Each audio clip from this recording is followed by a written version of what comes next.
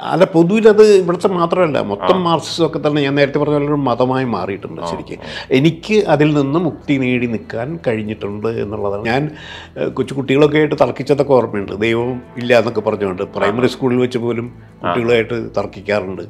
അത് എവിടെ നിന്ന് കിട്ടിയെന്നറിയില്ല. ഇപ്പോൾ മാർക്സിസത്തെ ഞാൻ തള്ളിപ്പറയുമ്പോഴും മാർക്സാണ് ആദ്യമായി സാമൂഹ്യ ശാസ്ത്ര രംഗത്ത് ഒരു ശാസ്ത്രീയ രീതി കൊണ്ടുവന്നത്.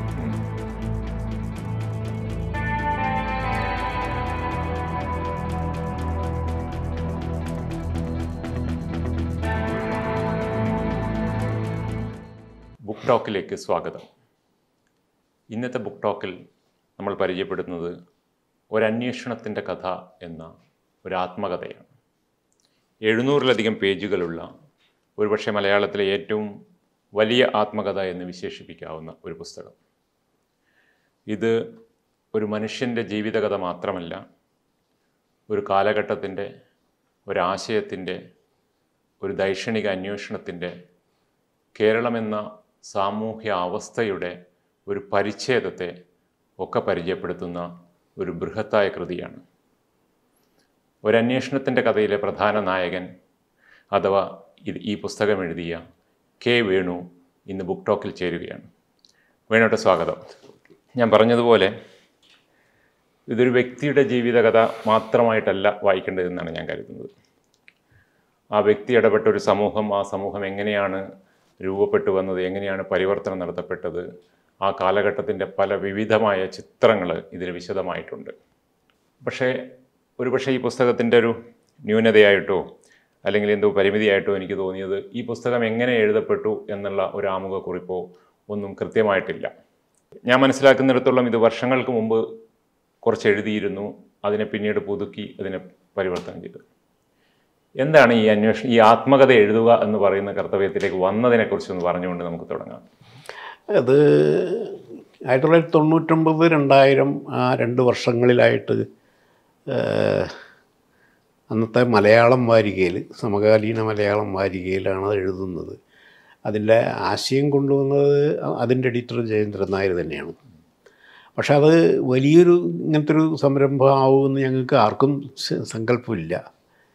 ഒരു ഏതാനും 5-10 ലക്കങ്ങളിൽ ഒതുക്കാവുന്ന ഒന്ന് എന്ന രീതിയിലാണ് ചിന്തിക്കുന്നത്. പക്ഷേ എഴുതി വന്നപ്പോൾ എന്തോ ഇങ്ങനെ അതങ്ങനെ നിർത്താൻ പറ്റുന്നതല്ല, അപ്പോൾ നിർത്തണമെന്ന് പ്രത്യേകിച്ച് നിർബന്ധമൊന്നുമില്ല എന്ന് എന്നാലും പറഞ്ഞു. അങ്ങനെ എഴുതി തുടങ്ങുകയാണ് ചെയ്യുന്നത്. അത് ഓരോ ആഴ്ചയും അവർക്കെന്തോ ബുധനാഴ്ചയും മറ്റോ കിട്ടണം, അടുത്തത് കിട്ടണമെങ്കിൽ. അപ്പോൾ ചൊവ്വാഴ്ചയും ബുധനാഴ്ച ഇരുന്നിട്ട് ധൃതി കൂട്ടി എഴുതി കൂട്ടുള്ള സാധനമാണ് ഓരോ ലക്കവും. നേരത്തെ പ്ലാൻ ചെയ്ത് അങ്ങനെ എഴുതിയതല്ല, അല്ല ആ ലക്കങ്ങൾക്ക് വേണ്ടി എഴുതി അങ്ങനെ. അതിന് പക്ഷെ തുടർച്ചയുണ്ട്. ഞാൻ അന്നത്തെ ചിന്തകളും എല്ലാം തന്നെ. അപ്പോൾ എല്ലാ ഡോക്യുമെൻറ്റ്സൊക്കെ കിട്ടാൻ അതൊക്കെ വരുമ്പോൾ ഒക്കെ അന്വേഷിച്ച് കണ്ടെത്തുക, അതൊക്കെ ചെയ്യാറുണ്ട്. അങ്ങനെയൊക്കെ ചെയ്തിട്ടുണ്ട്. അങ്ങനെയാണ് അത് എഴുതി തുടങ്ങിയത്. പൊതുവേ ഞാൻ നോക്കുമ്പം കേരളത്തിൽ നിന്നല്ല, ലോകത്തിൽ തന്നെ കമ്മ്യൂണിസ്റ്റ് സൈദ്ധാന്തികരും കമ്മ്യൂണിസ്റ്റ് നേതാക്കളും ആത്മകഥ എഴുതുന്ന പതിവ് കുറവാണ്.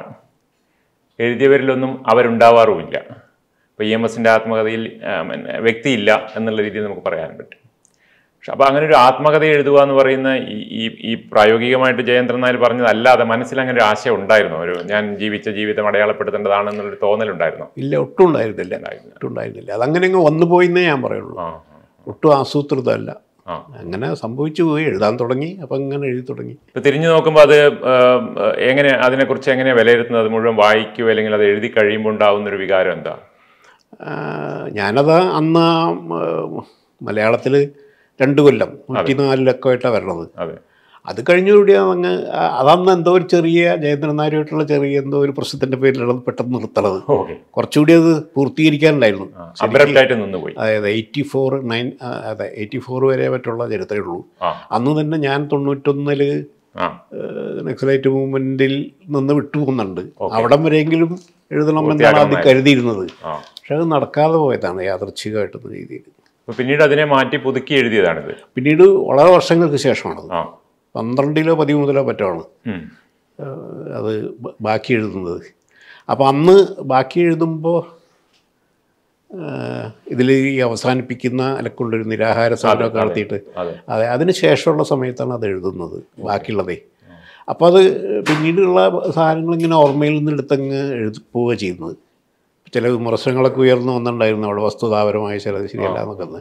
എൻ്റെ ഓർമ്മയിൽ എനിക്ക് ബോധ്യപ്പെട്ട കാര്യങ്ങൾ എഴുതിയെന്ന രീതിയിലാണ് അന്ന് എഴുതി തീർക്കുന്നത്. അപ്പോൾ അതിന് ഒരു അവസാനിപ്പിക്കുന്നതാകട്ടെ അത് ഏറെക്കുറെ 10 വർഷം മുമ്പ് ഈ പറഞ്ഞ അന്ന് എഴുതി അവസാനിപ്പിക്കുന്നതാണ്. അപ്പോൾ പിന്നീടത് അവർ പബ്ലിഷ് ചെയ്യാൻ പോകുന്നു എന്ന് പറഞ്ഞുകൊണ്ട് എന്നോട് പ്രൂഫ് നോക്കാൻ പറഞ്ഞ് ആവശ്യപ്പെട്ടപ്പോൾ DC ബുക്സിൽ നിന്ന് ഞാൻ നിങ്ങൾ നോക്കിയ പ്രൂഫ് മതി എന്ന് പറഞ്ഞുകൊണ്ട് ശരിക്കും അന്ന് ഞാൻ പ്രൂഫ് നോക്കിയിരുന്നെങ്കിൽ സ്വാഭാവികമായിട്ടും ഇപ്പോൾ സുധീർ പറഞ്ഞ ആമുഖം ഉണ്ടാവുമായിരുന്നു, അവസാനം ഉണ്ടാവുമായിരുന്നു. അങ്ങനെ സംഭവിച്ചു പോയി, എത്ര പറയാനുള്ളത്. ആത്മകഥയിലൊരു കുറവായിട്ട് അങ്ങനെ ഫീൽ ചെയ്യുന്നു മാത്രമേ ഉള്ളൂ.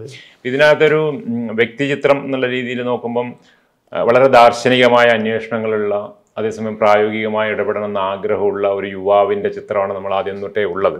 പക്ഷേ അത് പുസ്തകത്തിലുടനീളം വന്നാൽ ആ യുവാവ് നിലനിൽക്കുന്നുണ്ട് എന്നുള്ളതാണ് എനിക്ക് തോന്നുന്നത്. ഈ അന്വേഷണം, ഈ ദാർശനികമായിട്ടുള്ള അന്വേഷണവും പ്രായോഗികമായിട്ട് തന്നാലാവുന്ന ചെയ്യണം എന്ന് പറയുന്ന ഒരു തോന്നലും ഉള്ള ഒരു യുവത്വമുള്ള മനസ്സ് അവസാനം വരെ ഇതിലെ കഥാപാത്രത്തിനുണ്ട്. ഈ കെ വേണു എന്ന് പറയുന്ന അത് എഴുതിയിട്ടുണ്ട്. അതൊരു സത്യത്തിൽ ഒരു അത്ഭുതമാണ്. കാരണം അതൊരു പക്ഷേ അത് തന്നെയായിരിക്കാൻ വേണ്ടി ഏറ്റവും പ്രത്യേകതയായിട്ടും കാണേണ്ടത് ആ ഒരു മനസ്സ് നിലനിർത്താൻ കഴിഞ്ഞു എന്നുള്ളത്. അപ്പോൾ എനിക്ക് തോന്നുന്നൊരു സംശയം, എങ്ങനെയാണ് ഈ യൗവനകാലത്ത് തന്നെ ഇങ്ങനൊരു തോന്നലിലേക്ക്, ഇങ്ങനൊരു ദൈക്ഷണിക അന്വേഷണങ്ങളും അല്ലെങ്കിൽ അതുപോലെ ഇടപെടേണ്ടതാണ് എന്നുള്ളതൊക്കെ അതിൽ പ്രത്യേകം പറയാവുന്നൊരു കാര്യം എന്ന് പറയുമ്പോൾ ആ കാലഘട്ടത്തിൽ ഇപ്പോൾ 60s കേരളത്തിൻ്റെ സമൂഹത്തിലുണ്ടായിരുന്ന പലതരത്തിലുള്ള ഫാഷനുകളുണ്ട്. ഒന്ന് യുക്തിവാദം വളരെ സജീവമാണ്, അസ്തിത്വവാദ ചിന്തകൾ വളരെ സജീവമാണ്. അങ്ങനെയുള്ള യുവാക്കളിലേക്ക് സ്വാധീനം ചെലുത്തിയേക്കാവുന്ന ഫാഷനുകൾ ഒന്നും തന്നെ കടന്നു വരാതെ ഒരു മനസ്സിനെ നിലനിർത്തുകയും തൻ്റെതായ ഇഷ്ടങ്ങൾക്കനുസരിച്ച് മുന്നോട്ട് പോവുകയും ചെയ്തിട്ടുണ്ട്. ഈ സ്വാധീനം എങ്ങനെയായിരിക്കും ഉണ്ടാവുക എന്നുള്ളത്, അതിൻ്റെ ഒരു ബാക്ക്ഗ്രൗണ്ട് എനിക്ക് കൃത്യമായിട്ട് ഈ പുസ്തകത്തിൽ എടുക്കാൻ പറ്റിയില്ല. അതുകൊണ്ടാണ് ഞാൻ ചോദിക്കുന്നത് എങ്ങനെയാണ് വന്നിരിക്കുന്നത്. അത് എങ്ങനെയാണെന്ന് എനിക്ക് പറഞ്ഞുകൂടാ ശരിക്കും. പക്ഷേ ഒരു കാര്യം അതാണ്, ഞാൻ ഹൈസ്കൂൾ ക്ലാസ്സുകളിൽ പഠിക്കുമ്പോൾ തന്നെ ദാർശനിക അന്വേഷണങ്ങൾ ആരംഭിച്ചു കഴിഞ്ഞിരുന്നു. അതായത് അന്ന് പ്രീ യൂണിവേഴ്സിറ്റിക്ക് പഠിക്കുമ്പോഴോ മറ്റാണ് രാഹുൽ സാങ്കൃത്യൻ്റെ വിശ്വദർശനങ്ങൾ എന്ന് പറഞ്ഞ് 1000 പേജ് വരുന്ന നോക്കണം. ആ ബുക്ക് വാങ്ങുകയും അത് മുഴുവൻ വായിക്കുകയും ചെയ്തിട്ടുണ്ട് ഞാനന്ന് ആ കാലത്ത്. പ്രീ യൂണിവേഴ്സിറ്റി ഞാൻ പ്രീ യൂണിവേഴ്സിറ്റിയുടെ ലാസ്റ്റ് ബാച്ചാണ്, പ്രീ ഡിഗ്രി. അപ്പോൾ അതിൽ തന്ന ഒരു വലിയ ദാർശനിക അടിസ്ഥാനമുണ്ട്. അത് മനസ്സിലായി. പക്ഷെ അങ്ങനെ ഒരു കുട്ടിക്ക് അങ്ങനെ ഒരു പുസ്തകം വായിക്കണം എന്ന് തോന്നലുണ്ടാവാൻ എന്താന്നുള്ളതാണ് അതെനിക്ക് തന്നെ അറിയില്ല. ഞാൻ പറഞ്ഞ അധ്യാപകരോ അങ്ങനെ വീട്ടിൽ നിന്നുള്ള ഒരു പ്രേരണയില്ല. ഞാൻ കൊച്ചു കുട്ടികളൊക്കെ ആയിട്ട് തർക്കിച്ചതൊക്കെ ഓർമ്മയുണ്ട്. ദൈവം ഇല്ല എന്നൊക്കെ പറഞ്ഞുകൊണ്ട് പ്രൈമറി സ്കൂളിൽ വെച്ച് പോലും കുട്ടികളായിട്ട് തർക്കിക്കാറുണ്ട്. അത് എവിടെ നിന്ന് കിട്ടിയെന്നറിയില്ല. എൻ്റെ ഒരു മൂത്ത ജ്യേഷ്ഠൻ കമ്മ്യൂണിസ്റ്റുകാരനായിരുന്നു. അതുകൊണ്ട് വീട്ടിൽ അങ്ങനത്തെ ഒരു അന്ധവിശ്വാസങ്ങൾക്കെതിരൊക്കെ ആയിട്ടുള്ളൊരു, അമ്മ അമ്പലത്തിലൊക്കെ പോകുമ്പോൾ എന്നെ കൂട്ടിക്കൊണ്ടുപോയിരുന്നെങ്കിലും പൊതുവിൽ വീട്ടിൽ അങ്ങനെ അന്തരീക്ഷമില്ല. അതൊക്കെ ആയിരിക്കാം ഒരുപക്ഷെ കാരണം. പിന്നെ ഇത് നൈസർഗികം എന്ന് പറയാവുന്ന എൻ്റെ ഒരു അന്വേഷണ രീതികളാണ് അത്. ശരിക്കും അതെങ്ങനെ വന്നു എന്ന് എനിക്ക് തന്നെ അറിയില്ല. പക്ഷെ എന്തായാലും അതാണ് കെ വേണുവിനെ സൃഷ്ടിച്ചത്. അത് ഞാനിപ്പോഴും ചിലരോടൊക്കെ സൂചിപ്പിക്കാറുണ്ട്. എനിക്ക് തന്നെ തോന്നുന്നു അല്പം ഒരു എന്താ പറയുക, ഇപ്പോഴും എനിക്ക് എൻ്റെ അന്വേഷണ ബുദ്ധി നിലനിൽക്കുന്നു എന്നുള്ളതിനെക്കുറിച്ച് ഞാൻ ബോധവാനാണ്. അതെ അതെ, അതുകൊണ്ടാണ് ഞാൻ പറഞ്ഞത് ആദ്യകാലത്തെ ആ ദൈക്ഷണിക അന്വേഷണവും മറ്റും നിലനിർത്തുന്ന ഒരു യുവാവിന്റെ മനസ്സ് ഇപ്പോഴും അവിടെ ഉണ്ട് എന്ന് പറയുന്നത് ഈ പുസ്തകത്തിലെ അവസാനത്തെ ഭാഗം വായിക്കുമ്പോൾ നമുക്ക് തോന്നും ആ ഒരു മനസ്സ് അവിടെ ഉണ്ട് എന്നുള്ളത്. ഇപ്പം എന്തിനേയും ചോദ്യം ചെയ്യാനും എന്തിൻ്റെയും കാരണങ്ങളിലേക്ക് ചുഴിഞ്ഞു നോക്കാനൊക്കെ പോകുന്ന ഒരു പ്രത്യേകതയാണ് ഇതിൽ ആദ്യം തന്നെ നമ്മൾ കാണുന്നത്. അതിനുള്ള ത്വരയുള്ളത് കൊണ്ട് തന്നെ ഒരു കൺഫ്യൂഷൻ എന്ന് പറയുന്നത് ചെറുപ്പത്തിലുണ്ടായ യുവാവായിരിക്കും ഉണ്ടായിരുന്ന രണ്ട് കൺഫ്യൂഷൻ. ഒന്ന് ശാസ്ത്രത്തിൻ്റെ മേഖലയിലേക്ക് പോകണോ, അല്ലെങ്കിൽ വിപ്ലവത്തിൻ്റെ അല്ലെങ്കിൽ മറ്റൊരു രീതിയിലുള്ള സോഷ്യൽ മൂവ്മെൻറ്റ് ഭാഗത്ത് പോകണോ എന്നുള്ളൊരു കൺഫ്യൂഷനുണ്ട്. ആ കൺഫ്യൂഷനിലേക്ക് നമുക്ക് വേണമെങ്കിൽ ഈ പുസ്തകം എഴുതിയ ആളെന്ന രീതിയിൽ നമുക്ക് തിരിഞ്ഞു പോകുമ്പം ഒരു തിരിഞ്ഞുനോട്ടം ഉണ്ടോ? ഏതായാലും നമ്മളൊരു മുന്നോട്ട് വെച്ചത് തെറ്റായി പോയിരുന്നു അങ്ങനെ എന്തെങ്കിലും ഒരു തോന്നൽ ഇല്ല. അത് പലരും ഉന്നയിച്ചിട്ടുള്ളൊരു ചോദ്യമുള്ളത്, ഞാൻ തന്നെ സ്വയം ചോദിച്ചിട്ടുള്ളതാണ്. പക്ഷെ പൊതുവിൽ ഞാൻ നോക്കിയിട്ടുള്ളതൊരു, ഞാൻ ശാസ്ത്രത്തിൻ്റെ മേഖലയിൽ പോകുമായിരുന്നെങ്കിൽ ഏതെങ്കിലും ഒരു ചെറിയ മേഖലയിൽ എന്തെങ്കിലും ഒരു ഗവേഷണം നടത്തി എന്തെങ്കിലും ഒരു ചെറിയൊരു കണ്ടുപിടുത്തമൊക്കെ നടത്തിയോ അങ്ങനെ ആയിക്കൊള്ളുന്നില്ല. എന്നാലും എൻ്റെ ചിലപ്പോൾ കഴിവ് വെച്ചിട്ട് അങ്ങനെ ചെയ്ത് ഒരു ചെറിയൊരു ശാസ്ത്ര എന്തെങ്കിലും കോൺട്രിബ്യൂഷൻ ചെയ്യാൻ പറ്റുമായിരുന്നു. അതിനെ അപേക്ഷിച്ച് ഞാൻ ഇപ്പോൾ ഈ സാമൂഹ്യ രംഗത്ത് ഞാൻ എൻ്റെ കോൺട്രിബ്യൂഷൻ എന്നുള്ളതല്ല, എന്നെ സംബന്ധിച്ചിടത്തോളം ഞാൻ ഇന്ന് സമൂഹത്തെ മുഴുവൻ മനസ്സിലാക്കുന്നതിൽ വളരെ മുൻപന്തിയിൽ നിൽക്കുന്ന ഒരാളെന്ന് ഞാൻ അല്പത്തിരി അഹംഭാവത്തോടുകൂടി തന്നെ വിശ്വസിക്കുന്ന ഒരാളാണ്. കാരണം ലോകകാര്യങ്ങളെ മുഴുവൻ തന്നെ ഒരുവിധം മെച്ചപ്പെട്ട രീതിയിൽ ഉൾക്കൊള്ളുന്നതിൽ തനിക്ക് ഒരു വലിയ സാധ്യത അത് മറ്റൊരു ഈ ശാസ്ത്ര മേഖലയിൽ പോയിരുന്നെങ്കിൽ അത് കഴിയുമായിരുന്നില്ല. പക്ഷേ ആ ശാസ്ത്ര എന്താ പറയണ്ട, ആ ശാസ്ത്ര ടമ്പർ അല്ലെങ്കിൽ ആ ശാസ്ത്ര രീതി, ആ ത്വര അതായിരിക്കാം പക്ഷേ ഇതിലും ഈ ഇത്രയും വിജയം കണ്ടെത്തുന്നതിൽ. അതെ അതെ, തീർച്ചയായിട്ടും അതെനിക്ക് വളരെയധികം തോന്നിയിട്ടുള്ളൊരു കാര്യമാണ്. അത് ഞാൻ എപ്പോഴും നിലനിർത്തിയിട്ടുണ്ട്, എല്ലാ കാര്യങ്ങളിലും അതുണ്ട്. കാരണം വെച്ചാൽ മറ്റു രീതിയിലുള്ള വൈകാരികമോ താൽക്കാലികമോ ആയിട്ടുള്ള കാര്യങ്ങൾ തീരുമാനങ്ങൾ എടുക്കുന്നതിലോ വിശകലനം ചെയ്യുന്നതിലോ സ്വാധീനിക്കാതിരിക്കാൻ ശ്രമിച്ചിട്ടുണ്ട് ആ ഒരു ശാസ്ത്രീയ. അതെ, അത് വളരെ പ്രധാനമാണ്. അത് അടിസ്ഥാനപരമായി മനസ്സിലുണ്ടായത് കൊണ്ടാണ് അങ്ങനെ ആയത്. ഈ വൈകാരിക തലം എന്ന് പറഞ്ഞപ്പോൾ തന്നെ ഈ പുസ്തകത്തിലുള്ള ഒരു ദോഷമോ ഗുണമോ ആയിട്ട് പറയാം, ഒരു പക്ഷേ ഗുണമായിട്ട് തന്നെ എനിക്ക് കാണാൻ പറ്റും. ഒരു വൈകാരിക അംശം അല്ലെങ്കിൽ അതിവൈകാരികത എവിടെയുമില്ല. ഒന്നോ രണ്ടോ സ്ഥലത്ത് വേണമെങ്കിൽ പറയാമെന്നുള്ളതിൽ കവിഞ്ഞ് ഒരിടത്തും അധിക വൈകാരികതയില്ല. അതൊരു പക്ഷേ ജീവിതത്തിൽ തന്നെ കുറവാണെന്നാണ് എനിക്ക് മനസ്സിലാക്കാൻ കഴിഞ്ഞത് ഇത് വായിച്ചു പോകുമ്പോൾ. ഒന്നോ രണ്ടോ ചെറിയ, ഇപ്പം മലബാർ MSc പഠിക്കാൻ പോയ ഒരു ചെറിയ പ്രണയത്തിൻ്റെ കഥയും അത് നിഷേധിക്കപ്പെടുന്നു. പിന്നീട് തിരുവനന്തപുരത്ത് ഉണ്ടായ പ്രണയം, അതും ഉപേക്ഷിക്കുന്നു. അവിടെയൊക്കെ നമുക്ക് മറ്റൊരു ലക്ഷ്യത്തിലേക്ക് പോവുക, അല്ലെങ്കിൽ അവരെ ഇതിൻ്റെ കൂടെ കൂട്ടി ജീവിതത്തിനെ വേറെ രീതിയിലാക്കണ്ട എന്നുള്ളൊരു ബന്ധം. ആ ഒരു തലം, വൈകാരിക തലം പൂർണ്ണമായിട്ടും അകന്നു നിൽക്കുകയാണ്. വൈകാരിക തലമില്ല എന്നല്ല, അതിവൈകാരിക തലമില്ല എന്ന് പറയാം. അതുപോലെ ഈ പുസ്തകം വായിച്ചപ്പോൾ എനിക്ക് മനസ്സിലായ ഒരു കാര്യം, വേണോട്ടില്ല എന്ന് തോന്നുന്നൊരു കാര്യം, ഭയമില്ല. ഒരു പുതിയ ആശയത്തെ നേരിടുന്നതിനോ ഒരു പുതിയ പ്രസ്ഥാനത്തെ നേരിടുന്നോ ഒരു പുതിയ സംഭവത്തെ, ഒരു സംവിധാനത്തെ നോക്കിക്കാണുന്നതിലൊന്നും തന്നെ ഭയമുണ്ടാവുകയോ തിരിഞ്ഞു നടക്കുകയോ ചെയ്യുന്നില്ല. അതൊരു ആദ്യം തൊട്ടുള്ളൊരു സംഭവമായിട്ടാണ്. അത് സ്വാഭാവികമായിട്ടും കെ വേണു എന്ന് പറയുന്ന വ്യക്തിയെ നിർണ്ണയിക്കുന്നതിൽ വളരെ പ്രധാനപ്പെട്ട പങ്ക് വഹിച്ചൊരു കാര്യമാണ്. ഈ രണ്ട് കാര്യം, ഒന്ന് അതിവൈകാരികമായിട്ട് കാര്യങ്ങളെ കാണുന്നില്ല, മറ്റൊന്ന് ഭയമില്ലാതെ കാര്യങ്ങളെ കാണും എന്നുള്ളത്. ഈ തരത്തിൽ ചിന്തിച്ച് നോക്കുമ്പം ഞാനിപ്പോൾ പറഞ്ഞ വൈകാരികമായ 2-3 വ്യക്തികളുമായിട്ടുള്ള ബന്ധങ്ങൾ ഉപേക്ഷിക്കേണ്ടി വന്നു, അല്ലെങ്കിൽ ജീവിതത്തിൽ അങ്ങനെ ഉപേക്ഷിക്കേണ്ടി വന്നതിനെ കുറിച്ച് ഇപ്പോൾ തിരിഞ്ഞു നോക്കുമ്പോൾ എന്തെങ്കിലും തോന്നുന്നുണ്ടോ? ഈ പുസ്തകത്തിൽ നിന്ന് എനിക്ക് അങ്ങനെ തോന്നുന്നില്ല. ഇടയ്ക്ക് മനസ്സിലതിങ്ങനെ കടന്നു വരാറുണ്ട്. പ്രത്യേകിച്ചും മറ്റേ ഉമ. അത് വളരെ വളരെ വളരെ മനസ്സിൽ തട്ടിയിട്ടില്ലാണെന്ന് ഇത് വായിക്കുമ്പോൾ നമുക്ക് മനസ്സിലാവുന്നുണ്ട്. പക്ഷെ കാലത്തിൻ്റെയും പ്രായത്തിൻ്റെയൊക്കെ ഇതായിരിക്കാം. അത് ഞാനിതിൽ തന്നെ സൂചിപ്പിക്കുന്ന ഒരു ഇതുണ്ട്. ഞാൻ ഇപ്പോഴത്തെ മണിയോട് അതിനെക്കുറിച്ച് പറയുമ്പോൾ അവിടെ ഒരു പ്രത്യേക പ്രതികരണമുണ്ട്. അല്ല, അത് ഇടയ്ക്കിടയ്ക്ക് മനസ്സിൽ വരാറുണ്ട്. കാരണം അത് വേറൊരു തലത്തിൽ എൻ്റെ ജീവിതത്തിൻ്റെ, ഇപ്പോൾ ഞാനിപ്പോൾ മണിയെപ്പോലുള്ള ഒരാളെ വിവാഹം കഴിക്കുമ്പോൾ അത് അന്നത്തെ ഒരു രാഷ്ട്രീയ തീരുമാനം പോലെയാണ്. പക്ഷെ എനിക്കത് തെറ്റിയെന്ന് തോന്നിയിട്ടില്ല പിൽക്കാലത്തും. കാരണം എൻ്റെ പോലത്തെ ഒരു തരം ബുദ്ധിമുട്ടുള്ള ജീവിതത്തിൽ അങ്ങനെയുള്ളൊരു പങ്കാളി തന്നെയാണ് വേണ്ടതെന്നുള്ളതാണ്. പക്ഷേ മറ്റേ ആൾ ആയിരുന്നെങ്കിലുണ്ടാകുന്ന വേറെ തരം ഒരു ദൈക്ഷണികമായ ഒരു കമ്പാനിയൻഷിപ്പ് ചിലപ്പോൾ സംഭവിക്കുമായിരുന്നു. അത് ഇടയ്ക്കിടയ്ക്ക് എൻ്റെ മനസ്സിലേക്ക് വരാറുണ്ട്. പക്ഷെ അന്നത്തെ സാഹചര്യം അങ്ങനെ ഒരു തീരുമാനത്തിലേക്കല്ല നമ്മളെ എത്തിച്ചിട്ടുള്ളൂ എന്നുള്ളതാണ്. അപ്പോൾ ഈ വിപ്ലവ പ്രവർത്തനം ഈ ജീവിതത്തിൽ പലപ്പോഴും ഞാനിപ്പോൾ ഈ അടുത്ത കാലത്ത് എൻ്റെ അവസാനം എഴുതിയ പുസ്തകത്തിൽ ഈ പ്രകൃതിയിലെ ഈ യാദൃച്ഛികതയെക്കുറിച്ച് കൂടുതൽ പറയുന്നുണ്ട്. ഇതൊക്കെ ഞാൻ ഇപ്പം അതിലാണ് ഉൾപ്പെടുത്തുന്നത്. കാരണം അന്നത്തെ വേണമെങ്കിൽ എനിക്കത് ആ തീരുമാനം ഒരു നിമിഷം കൊണ്ട് വേറെ മറിച്ചാകുമായിരുന്നു. അപ്പം ജീവിതം വായിച്ചു പോകുന്ന നമുക്ക് തോന്നുന്നുണ്ട് മറിച്ചാകുമായിരുന്നു. പക്ഷെ അവിടെ വെച്ചാണ് വേണ്ടിയിട്ട് ഒരു ടെസ്റ്റ് ചെയ്ത് അതിനെ മാറ്റുന്നത്. അതുപോലെ നമ്മളിപ്പം നക്സൽ മൂവ്മെൻറ്റിലേക്ക് വന്നു കഴിഞ്ഞാൽ എനിക്ക് തോന്നുന്നത് നക്സൽ മൂവ്മെൻറ്റ് വേണോട്ടിന് ഇതിനകത്ത് രംഗത്ത് വരുന്നതിന് വർഷങ്ങൾക്ക് മുമ്പേ കേരളത്തിൽ സജീവമാണ്. പക്ഷേ അത് ഈ പുൽപ്പള്ളി സംഭവമൊക്കെ സംഭവിച്ചതിന് ശേഷമാണ് വേണോട്ടിനെ അവരെക്കുറിച്ച് മനസ്സിലാക്കുന്നത് പോലും, അല്ലേ? മാത്രമല്ല അന്ന് ഞാൻ മാർക്സിസ്റ്റ് പാർട്ടിയുടെ കൂടെയാണ്, DYFIയുടെ കൂടെ നിൽക്കുന്ന, അതിൽ വലിയ സജീവമൊന്നുമല്ല. എന്നാലും അവർക്ക് വേണ്ടിയിട്ട് ഈ തലശ്ശേരി പുൽപ്പള്ളിയൊക്കെ വിമർശിച്ചുകൊണ്ട് ഞാൻ പ്രസംഗിച്ചിട്ടുണ്ട് അവിടെ. DYFI വേണ്ടിയിട്ട് ഈ പലയിടത്തും ഇതിൽ കേരളത്തിലെ കമ്മ്യൂണിസ്റ്റ് പ്രസ്ഥാനത്തിൻ്റെ എന്ന് വെച്ച് കഴിഞ്ഞാൽ സാമ്പ്രദായിക കമ്മ്യൂണിസ്റ്റ് പ്രസ്ഥാനത്തിൻ്റെ നക്സൽ ഒഴിച്ചുള്ള CPI CPMനെയൊക്കെ വിശകലനം ചെയ്യുന്നുണ്ട്. അതിൽ വളരെ പ്രധാനപ്പെട്ട എനിക്ക് തോന്നിയിട്ട് 64 പിളർപ്പിന് ശേഷമുണ്ടായ 2 വിഭാഗങ്ങൾ. CPMൻ്റെ സ്വഭാവത്തിലൊരു വിപ്ലവാഭിമുഖ്യം ഉണ്ടെന്ന് പ്രതീക്ഷിച്ചു, അതുകൊണ്ടാണ് ജനങ്ങൾ അതിൻ്റെ കൂടെ പോയത്. പക്ഷേ താമസിയാതെ തന്നെ അത് തെറ്റാണെന്ന് തോന്നി. CPI അടിസ്ഥാനപരമായിട്ട് വിപ്ലവമല്ല, സോവിയറ്റ് ചായ്വ് മാത്രം മതി എന്നുള്ള നിലപാടിലെടുത്തു. ഇങ്ങനത്തെ വിശകലനങ്ങളൊക്കെ ചെയ്യുന്നുണ്ട്.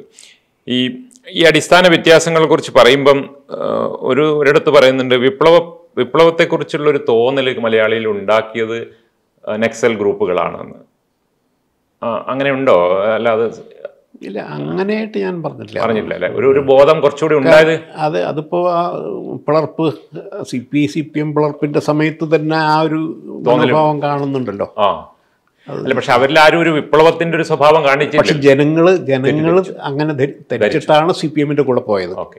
അതാണ് അതല്ലെങ്കിൽ വലിയ നേതാക്കന്മാർ അധികം ഒരു മലയാളത്തെ കേരളത്തെ സംബന്ധിച്ചിട്ട് ഒരു വലിയ സംശയമായിരുന്നു. എന്തുകൊണ്ടാണ് ഈ 64 പിളർപ്പിന് ശേഷം ആളുകൾ കൂടി CPM-ന്റെ കൂടിയും വളരെ വലിയ നേതാക്കൾ CPI-യിൽ ഉണ്ടായിട്ടും ഒന്നുണ്ട്. അതിന്റെ കാരണം ഇതാണല്ലോ. ജനങ്ങളെന്താ വെച്ചാൽ പൊതുവിലൊരു വിപ്ലവാഭിമുഖം എന്താ വെച്ചാൽ വിപ്ലവം എന്ന് പറഞ്ഞാൽ എന്തൊക്കെയോ വലിയ മാറ്റങ്ങൾ ഉണ്ടാക്കാൻ സാധ്യത, കാൽപ്പനികമാണെങ്കിലും അങ്ങനത്തെ ഒരു സങ്കല്പമുള്ളവർ അവരുടെ ജീവിതത്തിന്. അതെ, അതാണ്. മറ്റൊരു വളരെ പ്രധാനപ്പെട്ട കാര്യം എനിക്ക് ആദ്യകാലത്തെ പറയുമ്പോൾ തോന്നിയ 2-3 കാര്യങ്ങളിൽ ഒന്നെന്ന് പറയുന്നത് വളരെ വലിയ വ്യക്തിത്വങ്ങളുമായിട്ടുള്ള വളരെ അടുപ്പം. അതിൽ ഒരുപക്ഷെ വേണ്ട രീതിയിൽ ഉപയോഗപ്പെട്ടിട്ടില്ല എന്ന് വേണോട്ട് തന്നെ സൂചിപ്പിക്കുന്നത് VT ഭട്ടതിരിപ്പാടുമായിട്ടുള്ള അദ്ദേഹത്തിനോടൊപ്പം കാഞ്ഞങ്ങാടോട് തിരുവനന്തപുരം വരെയുള്ള യാത്ര, അത് ഒരു സാമൂഹിക പരിഷ്കരണ ജാഥ, അതിനു വേണ്ടിയുള്ളൊരു മുന്നേറ്റം. VT എങ്ങനെയാണ് ഒന്ന് വിലയിരുന്നത്? പുസ്തകത്തിൽ വലുതായിട്ടൊന്നുമില്ല. VT തിരിഞ്ഞു നോക്കുമ്പോൾ VT ആരായിരുന്നു? അതായത് നമ്മുടെ നാട്ടിലെ ഈ ജാതി സമ്പ്രദായത്തിനെതിരായിട്ടുള്ള ഒരു വലിയ പ്രക്രിയ ഇവിടെ നടന്നിട്ടുണ്ട്. ശരിക്കും അത് കേരളത്തിൻ്റെ ചരിത്രം പരിശോധിക്കുമ്പോൾ എനിക്ക് പലപ്പോഴും ഇതായിട്ട് തോന്നിയിട്ടുണ്ട്. നമ്മൾ അതിൻ്റെ പൂർവാർത്ഥം എന്ന് പറയാം അല്ലേ, പൂർവാർത്ഥമല്ലേ മുൻപിലുള്ളത്.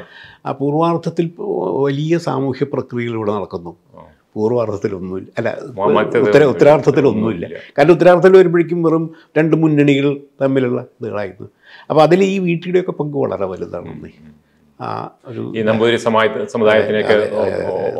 സമുദായത്തിനുള്ളിലാണ് അത് നടന്നതെങ്കിലും അതൊരു വലിയ മൊത്തത്തിൽ അതൊരു ചലനം ഉണ്ടാക്കി, ചോദ്യം ചെയ്തു. അതെ.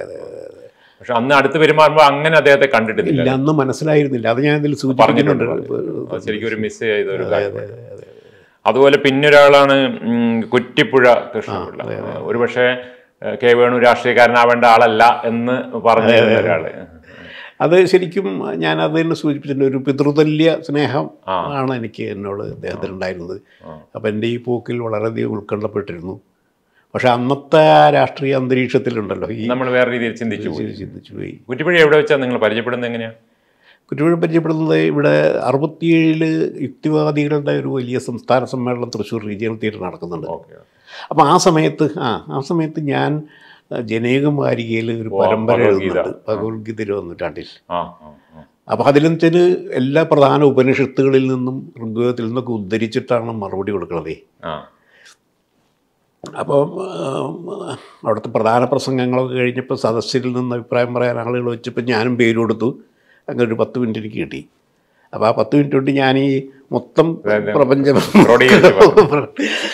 അത് കഴിഞ്ഞപ്പോൾ കുറ്റിപ്പുഴ ഞാനങ്ങ് സ്റ്റേജിൽ നിന്ന് പുറത്തേക്ക് ഇറങ്ങുമ്പോൾ ഇങ്ങോട്ട് വിളിക്കുക ചെയ്യുന്നത്.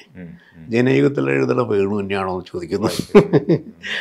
ആണെന്ന് പറഞ്ഞതുകൂടി അദ്ദേഹത്തിനും അത്ഭുതം, സദസ്യർക്കും എല്ലാവർക്കും അത്ഭുതം. കാരണം ഇതുപോലെ ചെറിയ ആള്, പ്രായം കുറവ്, അവർ പ്രതീക്ഷിക്കുന്ന ആളല്ല എഴുതിയ ആള്. ഈ ഉപനിഷത്തും ഭഗവത്ഗീതയും സംസ്കൃതത്തിലുള്ള ജ്ഞാനമുണ്ടോ? ഇല്ല, സംസ്കൃതത്തിലില്ല. ഇംഗ്ലീഷ് തർജ്ജമയാണ്. ഇംഗ്ലീഷ് തർജ്ജമകളാണ് ഞാൻ നോക്കിയിരുന്നത്. 10 ഉപനിഷത്തുകളും നന്നായി പഠിച്ച് ഒക്കെയാണ് ചെയ്യുന്നത്. ഇംഗ്ലീഷിലുള്ള പ്രാവീണ്യം വന്നത് ഇതിനകത്ത് വലുതായിട്ടൊന്നും പറയാത്തൊരു കാര്യം. അത് എവിടെ നിന്നാണ്? അത്രയും പ്രത്യേകിച്ച് പ്രാവീണ്യമൊന്നുമില്ല, ഞാനങ്ങനെ വായിക്കുന്നു.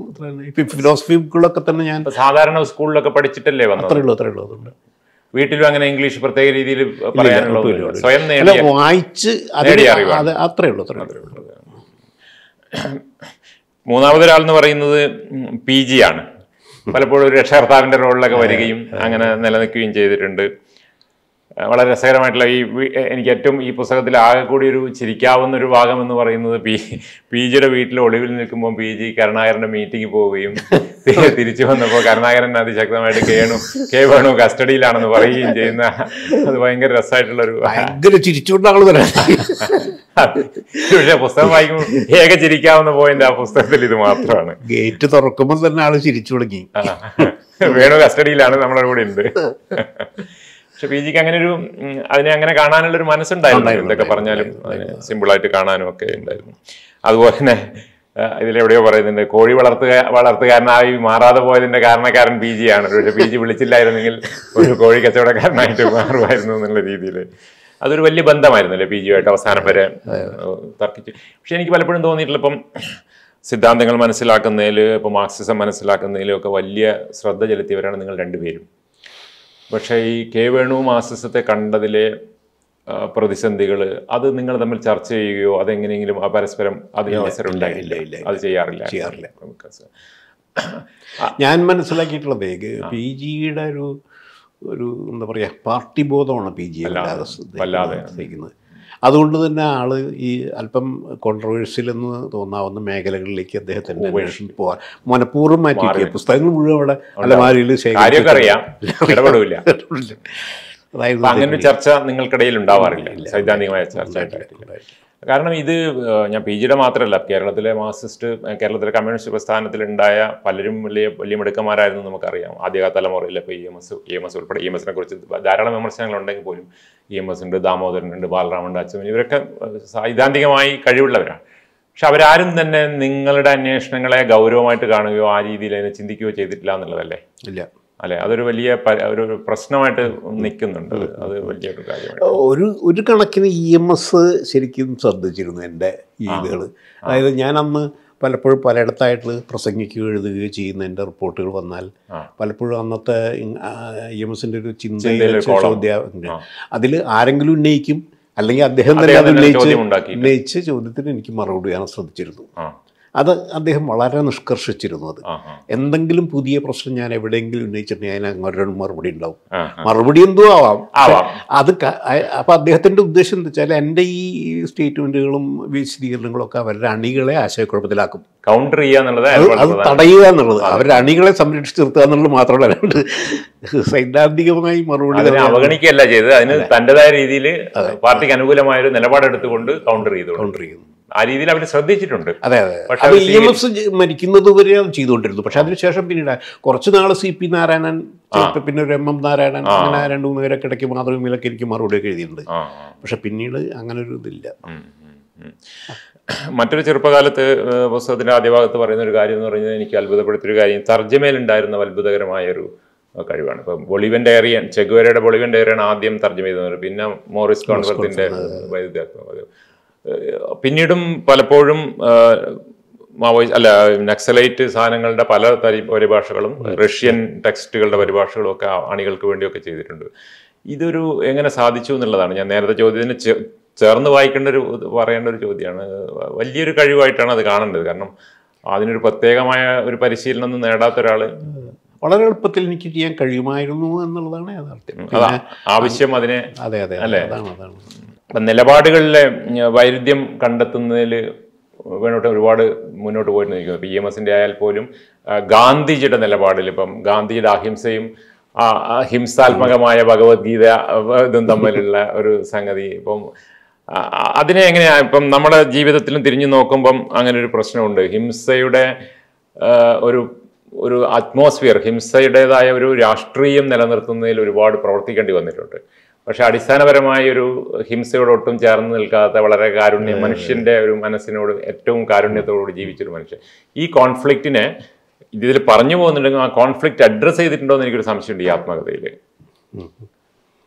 അതങ്ങനെ ഒരു അനുഭവമായിട്ടങ്ങ് പോയി എന്നല്ലാതെ അത് പരിഹരിക്കാനായിട്ട് വേറെ ശ്രമം നടത്തിയിട്ടില്ല എന്നുള്ളത്. അല്ല, അതിൽ ഇപ്പോൾ ഒരു ആർഗ്യുമെന്റ് എന്നുള്ള രീതിയിൽ പലപ്പോഴും പറഞ്ഞിട്ടുള്ളത് ഒരു സംഘടിതമായ ഒരു ആവശ്യത്തിന്റെ ഭാഗമായിട്ട് അത് ചെയ്തു എന്നുള്ള വ്യക്തി. പക്ഷെ അങ്ങനെ ഒരു കാര്യം ഇപ്പം നമുക്കിപ്പോൾ ലോകത്തിലെ കമ്മ്യൂണിസ്റ്റ് ദുരന്തങ്ങൾ ഉണ്ടാക്കിയ വലിയ നേതാക്കൾക്കൊക്കെ ഈ ആരോപണം നമുക്ക് പറയാറുണ്ട്. പക്ഷെ അവർക്കും ഇതുപോലൊരു ഉത്തരം പറഞ്ഞാൽ രക്ഷപ്പെടാൻ പറ്റുമോ എന്നുള്ള ഒരു വലിയ സംശയം നമ്മുടെ മുന്നിലുണ്ട്. ഇപ്പം സ്റ്റാലിനായാലും ചെഷസ്കി ആയാലും ചെയ്തു കൂട്ടിയത് കണക്കില്ലാത്തതാണ്. അത് സ്റ്റാലിൻ്റെ ഒന്നും ഒരിക്കലും അങ്ങനെ ചെയ്യാൻ പറ്റില്ല. അതെ, മാസീവായിട്ടുള്ള ഒരു സാധനം ഉണ്ടായി. പക്ഷെ എനിക്ക് തോന്നുന്നു അത് കേരളത്തിന് മാത്രം, ബംഗാളിലൊക്കെ ഇത് ഉണ്ടായിട്ടില്ലേ? നക്സലൈറ്റ് മൂവ്മെന്റിന്റെ ഭാഗമായിട്ട് ബംഗാളിൽ ഇതുപോലത്തെ പ്രശ്നങ്ങൾ ധാരാളം ഉണ്ടായിട്ടില്ല. അതുകൊണ്ട് തന്നെ അതിനൊരു കുറ്റബോധത്തിന്റെ ആവശ്യമില്ല അല്ലേ? ഇല്ല, അങ്ങനെ കാണുന്നുമില്ല.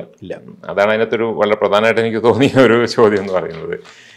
മറ്റൊരു പ്രശ്നം, ഇപ്പം നക്സലൈറ്റ് മൂവ്മെന്റിൽ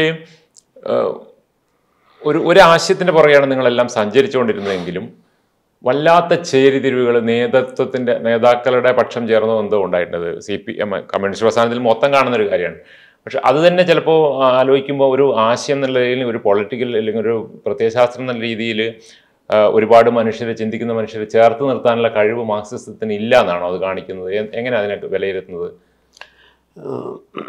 ഒന്ന് ഇത് ഇങ്ങനെ ഒരു സൈദ്ധാന്തിക അടിസ്ഥാനത്തിനുണ്ടെന്നുള്ളതാണ് ഒരു പ്രധാന വിഷയം. അതുകൊണ്ട് തന്നെ മാത്രമല്ല ആ സൈദ്ധാന്തിക അടിസ്ഥാനം ഇവരുടെയൊക്കെ അതിൽ വരുന്ന വ്യക്തികളുടെ ജീവിതത്തെ വല്ലാതെ ബാധിക്കുന്ന ഒന്നാണ്. അതുകൊണ്ട് അതിലുണ്ടാകുന്ന അഭിപ്രായ വ്യത്യാസങ്ങൾ കൂടുതൽ ഗുരുതരമായി മാറുന്നു. കാരണം നമ്മളുടെ നിലനിൽപ്പിൻ്റെ വിഷയമാണ്. അപ്പോൾ ശരി തെറ്റ് ഏത് എന്നുള്ള അപ്പോൾ ബോധ്യമാവുക എന്നുള്ള പ്രശ്നമുള്ളത്. അതിൻ്റെ അടിസ്ഥാനത്തിലാണ് ചേരിതിരിവുകൾ അധികം വന്നിട്ടുള്ളത്. അവിടെ വ്യക്തി കൂടി വരുന്നു, അവരുടെ കമ്മിറ്റ്മെൻറ്റിൻ്റെ വിഷയം കൂടി വരുന്നു. അപ്പോൾ അവർ കൂടുതൽ കർശനമായിട്ട് അതിലെ നിലപാട് അന്വേഷിക്കാൻ നിർബന്ധിതനാവുന്നു. മറ്റു മൂവ്മെൻറ്റുകളിൽ അതൊന്നുമില്ല. അത് നിങ്ങൾ എന്ത് നിലപാടെടുത്താലും അതെ അവരെയൊന്നും കാര്യമായിട്ട് ബാധിക്കാൻ പോകുന്നില്ലല്ലോ. ഇതല്ലല്ലോ. ഇതപ്പോൾ ശരിയായ നിലപാട് നിങ്ങൾ എടുത്തില്ലെങ്കിൽ നിങ്ങൾ ജീവിതം മുഴുവൻ ഇതിനു വേണ്ടി മാറ്റി വയ്ക്കുകയാണ് ചെയ്യുന്നത്. അപ്പോൾ അത് ഗൗരവപൂർവ്വം തന്നെ വേണം. അപ്പോൾ ഗൗരവപൂർവ്വമുള്ള വിമർശനങ്ങൾ ഉന്നയിക്കുമ്പോൾ അതൊരു വലിയ വിഷയമായി മാറും. പിന്നെ പക്ഷേ അതിൽ തന്നെ ഞാൻ എൻ്റെ ഒരു ഇത് പറയാം. ഇപ്പോൾ ഞാനൊക്കെ ഇതിൽ ഈ മൂവ്മെൻറ്റിൽ ഇടപെടുന്നത് അന്ന് ഞാൻ ജയിലിലുണ്ടായിരുന്നപ്പോൾ ഞാൻ ഒരു ഇത് പറയുന്നുണ്ട്. കേരളത്തിലെ ഈ ശിഥിലീകരണ പ്രവണതകളെയൊക്കെ എതിർത്തോൽപ്പിക്കാൻ വേണ്ടി ഒരു രേഖയൊക്കെ എഴുതി പുറത്തേക്ക് കൊടുക്കുന്നുണ്ട്. എന്നിട്ടൊരു ലെനിനിസ്റ്റ് സംഘടനാ രീതി ഉപയോഗിച്ചുകൊണ്ട് പ്രവർത്തനം മുന്നോട്ട് കൊണ്ടുപോകണം എന്നൊക്കെ പറഞ്ഞ് നിർദ്ദേശിക്കുന്നുണ്ട്. അപ്പോൾ അന്ന് ചാരുമജിദാരുടെയൊക്കെ നേതൃത്വത്തിലുണ്ടായിരുന്ന ആ ഒരു ഈ ഗറില്ല ആക്രമണം എന്നൊക്കെയുള്ള രീതി അത് അത്തരത്തിലൊരു സംഘടനാ കേന്ദ്രീകരണം ഇല്ലാത്തതാണ്. അതിനെ പ്രോത്സാഹിപ്പിക്കാത്തതുമാണ്. ഓരോരുത്തരും അവരവരുടെ ഒരു സ്ക്വാഡ് സ്വന്തം നിലയ്ക്ക് ചെയ്യാന്ന് പറഞ്ഞാൽ അതിനെ പിടിച്ചാലും മറ്റുള്ളവരെ ബാധിക്കില്ല. അത് ഒരു പാർട്ടി കമ്മിറ്റി സമ്പ്രദായമാണെങ്കിൽ എല്ലാം കൂടി പൊളിഞ്ഞു പോകും, മുന്നോട്ട് പോകാൻ പറ്റും. അപ്പം അതുകൊണ്ട് അത് ശരിക്കും സ്വാഭാവികമായിട്ട് ആ ചട്ടക്കൂടില്ലാത്തതുകൊണ്ട് ശിഥിലീകരണത്തിലേക്ക് പോകാനുള്ള പ്രേരണയായി മാറുന്നു.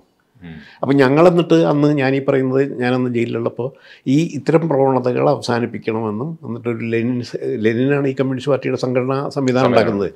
അപ്പോൾ അതുകൊണ്ട് ലെനിനിസ്റ്റ് ശൈലി എന്നാണ് പറയുന്നത്. അപ്പോൾ ആ ലെനിനിസ്റ്റ് ശൈലി തന്നെ കേരളത്തിൽ പ്രവർത്തിക്കണം എന്നുള്ള നിർദ്ദേശം കൊടുത്ത് അതനുസരിച്ച് ഞാൻ പുറത്തേക്ക് വരുമ്പോഴേക്കും ജോയിയൊക്കെ കൂടി അത്തരത്തിലുള്ള പ്രവർത്തനം ആരംഭിച്ചു കഴിഞ്ഞിരുന്നു. അത് 72-73 കാലത്ത്. അതിനുശേഷം